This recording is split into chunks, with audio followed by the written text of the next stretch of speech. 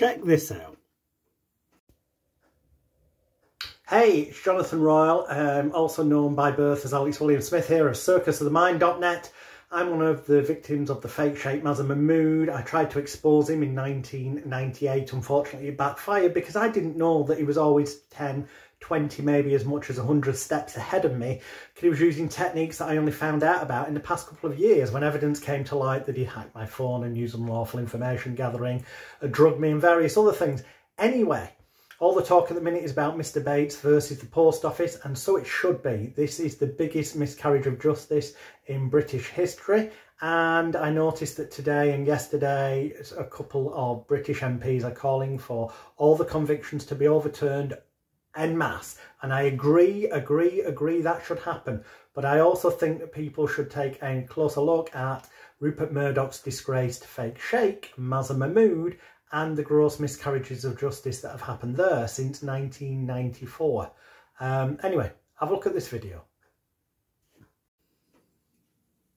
Conservative MP David Davis tells Radio 4 today the best way to handle the Post Office Horizon scandal is an appeal that resolves everybody. In other words, overturn all of the cases because they depend on one single lie. He said, I see no real reason why you can't have a mass case on that basis. All of the cases depend on one single lie, and that is that nobody but the postmasters and postmistresses could access their computers. We now know that to be untrue. I see no real reason, no logical reason why you can't have a mass case, a mass appeal on that single basis. Or indeed a one-line bill in Parliament that just says everyone's exonerated. Interesting. I mean, the person who first raised this with me, who was a postmistress herself, doesn't like the idea, for example, of a pardon. Doesn't like the idea of it not being done through the courts because that leaves it uncertain that they're innocent. You know, that's the sort of point. It's the proof of innocence, if you like, in as much as you never have proof of innocence. There's proof of innocence that's needed here. Now, sure, it may be a one-line bill. It could be a royal pardon, but actually the best way to do it is just an appeal that resolves everybody.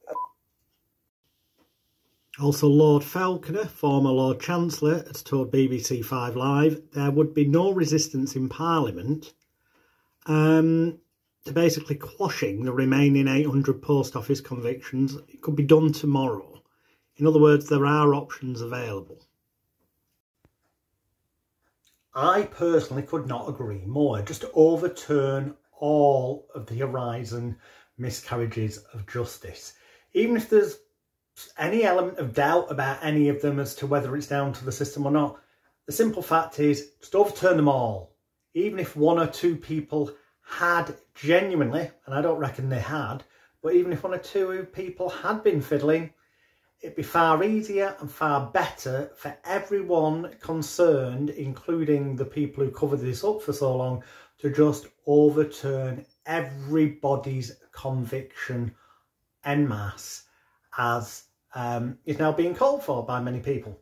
And in the same light, I would suggest the same should really be done to any convictions given to any victims of Rupert Murdoch's now disgraced fake Sheikh Mazher Mahmood that were given after 1994. And the reason for that is, as illustrated at circusofthemind.net, the police and the Crown Prosecution Service both communicated with each other in 1994 after a trial collapsed because they could no longer rely on Mazher Mahmood's evidence.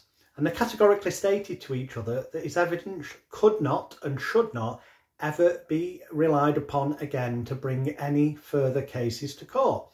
And yet, for some bizarre reason, cases carried on going to court until 2014. That's 20 years later, 2014, yeah, when the Talisa Kontos-Tavlos trial collapsed, which ultimately led to Mahmood being jailed for conspiracy to pervert the course of justice. And we now know for a fact that he lied in that case.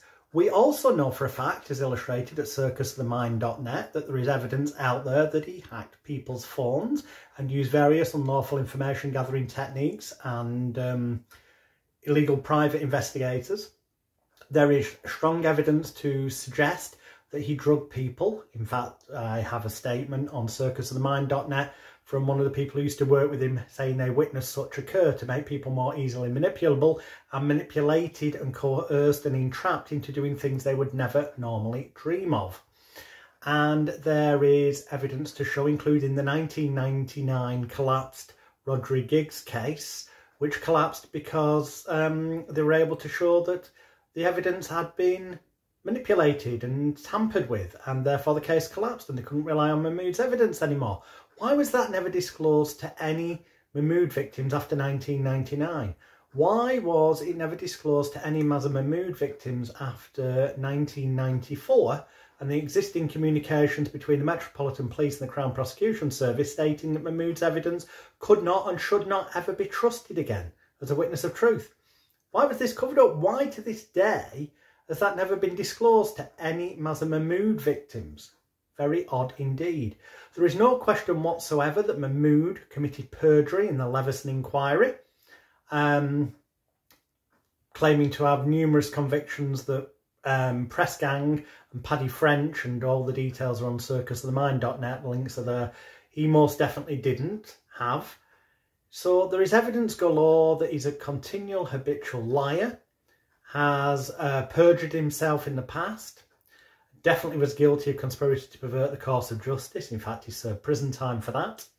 And that he fabricated fake evidence, lied about people, and that ultimately none of the convictions obtained against victims of Mazher Mahmood, the fake sheikh, are in any way safe.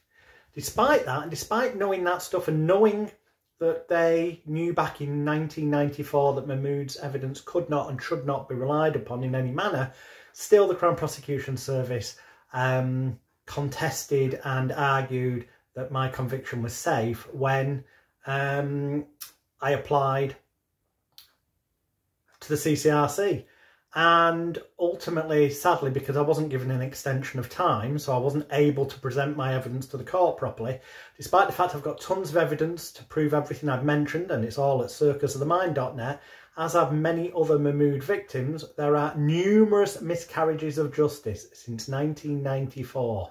Cases that should never have been brought to court because they already knew, the Police and Crown Prosecution Service, that Mahmood could not and should not be relied upon as a witness of truth. Plus, of course, we now have the evidence that shows that he drugged people, hacked phones, used unlawful information gathering, lied about people, fabricated evidence, manipulated, spliced evidence, and routinely lied, including committing perjury in the Leveson inquiry and whatnot. Basically, I would also call for all fake sheikh Mazher Mahmood convictions to be overturned. And some people actually suggested that there should be an investigation into Mahmood and his activities at the time of the collapse of the Talisa trial. Sadly, that never occurred, or never occurred at any real high level like it should have done. However, the Leveson inquiry part 2 would have dealt with looking at corruption with the police and the media, and if Sir Brian Leveson's recommendations were followed, would have looked at the illegal and dishonest activities of Mazher Mahmood in particular, and put a spotlight on them that would have brought to light even more evidence to help myself and people like John Elford, Herbie Hides, and various other victims of Mahmood's techniques and dishonesty to get their unsafe convictions overturned. So we need Leveson inquiry part 2 more than ever, and yeah, all the Horizon related post office scandal conviction should be overturned en masse, but please don't leave it until such times as finally somebody makes a television drama about the fake sheikh Mazher Mahmood and his illegal activities for action to actually be taken to help the victims of these miscarriages of justice that are explained at circusofthemind.net to also get the justice that we all deserve.